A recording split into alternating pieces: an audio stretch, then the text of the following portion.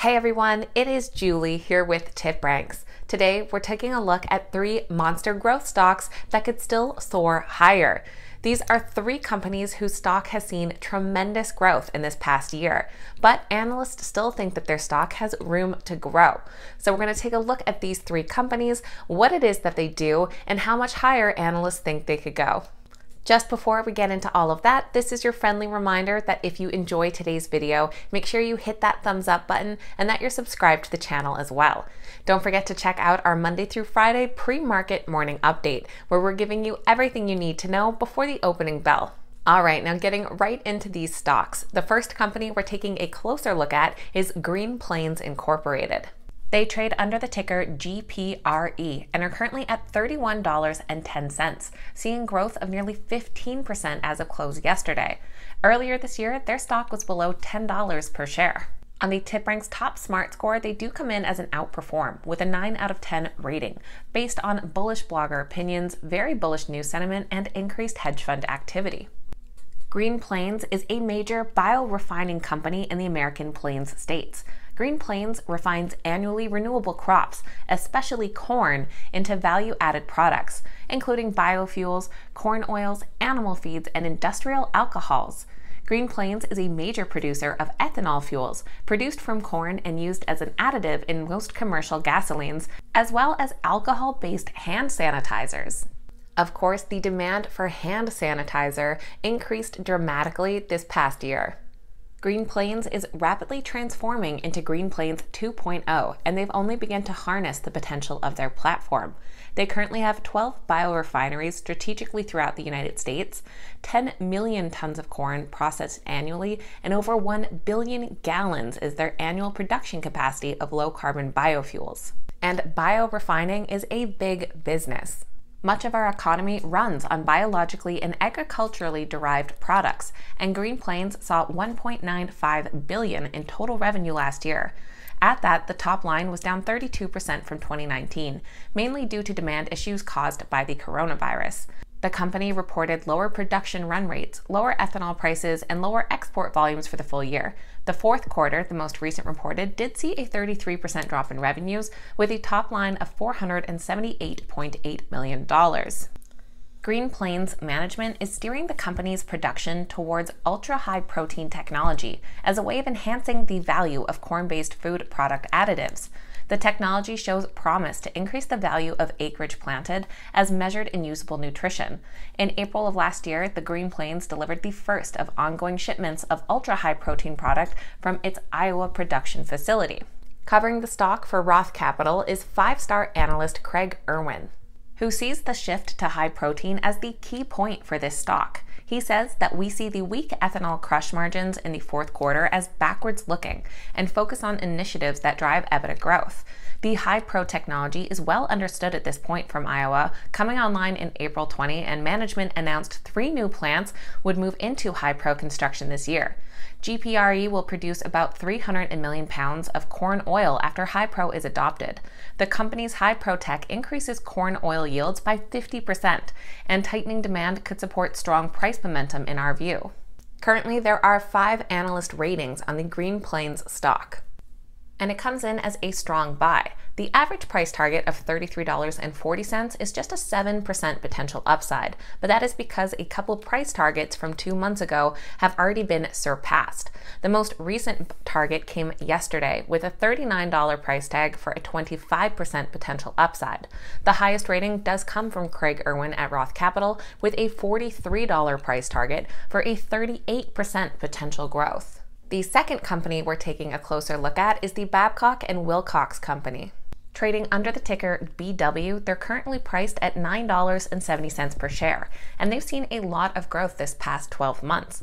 Earlier this year, their shares were below $1, and they come in as a 10 out of 10 on the TipRanks top smart score. This is based on strong analyst ratings, very positive TipRanks investor sentiment, and bullish blogger opinions. They are an industrial manufacturer based out of Ohio. The company is known for industrial steam boilers, but in recent years has moved towards greener tech, recycling of biomass and refuse for energy production, and air emissions control systems. The company remains connected to its roots in boiler technology and is a leader in improving efficiency and cleaning systems for thermal power units. They are delivering value to their customers through technology-driven products and services, with 1,200 active patents worldwide. Their continual product improvement and research and development to support future needs includes carbon capture. The company brings a lot of hands-on know-how to their jobs, and recently have announced several contracts worldwide. Earlier in March, the company announced that its B&W thermal segment will design, supply, and install replacement thermal technologies for a power plant in North America. The contract value is more than $20 million. And just on March 31st, they announced that their B&W renewable, environmental, and thermal segments are continuing their strategic growth into key regions and have been awarded parts and service contracts totaling more than $24 million from customers in Asia, the Middle East, Europe, and other key international markets outside of the U.S.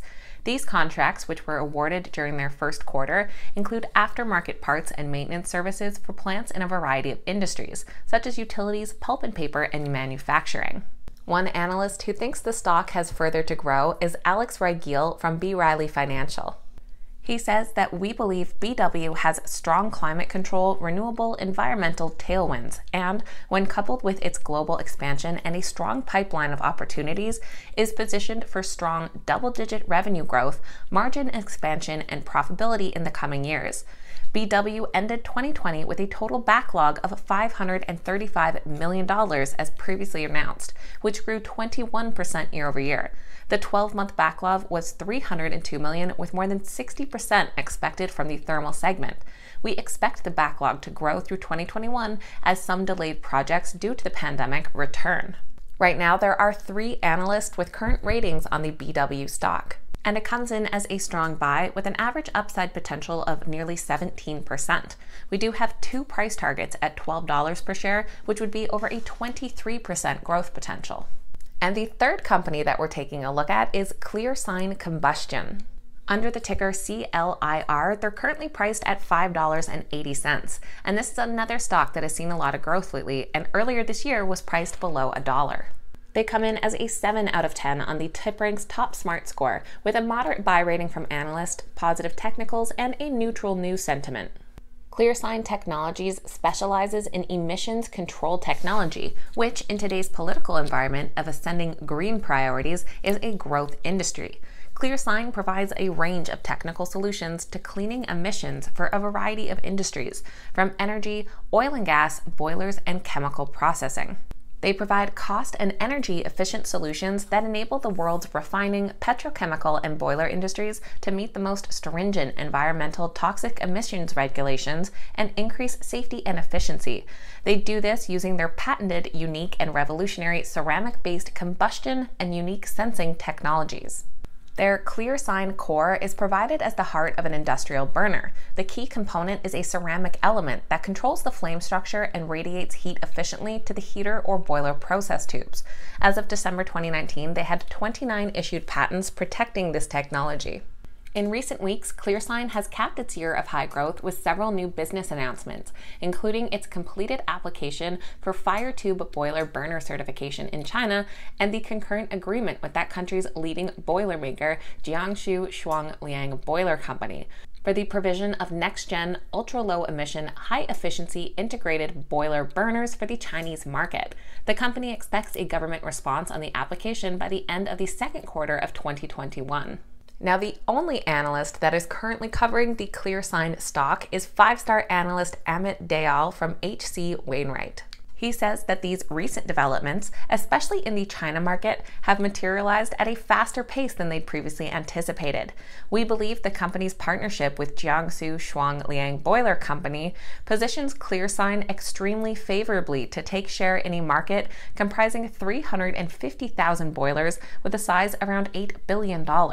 Similarly, we believe the company's emerging relationship with California Boiler now opens up the U.S. boiler opportunity for the company in a more meaningful way. He rates the stock a buy, and with a price target of $10 per share, we would be looking at about a 72.5% potential upside. So there we have 3 stocks that have seen fantastic growth this past year, but look like they still might have some momentum to continue upwards. Now, I always love hearing from you guys, so make sure to leave your thoughts in the comments down below. What do you think about these 3 stocks, and what other growth stocks are catching your eye lately? Please keep in mind that these videos are never a suggestion to buy or sell any specific stock and are just meant for information and entertainment purposes. If you made it all the way to the end here, make sure you've hit that thumbs up button and that you're subscribed to the channel as well. We will see you back here Monday with our pre-market morning update video. Thank you guys so much for watching, and we'll see you back here next time.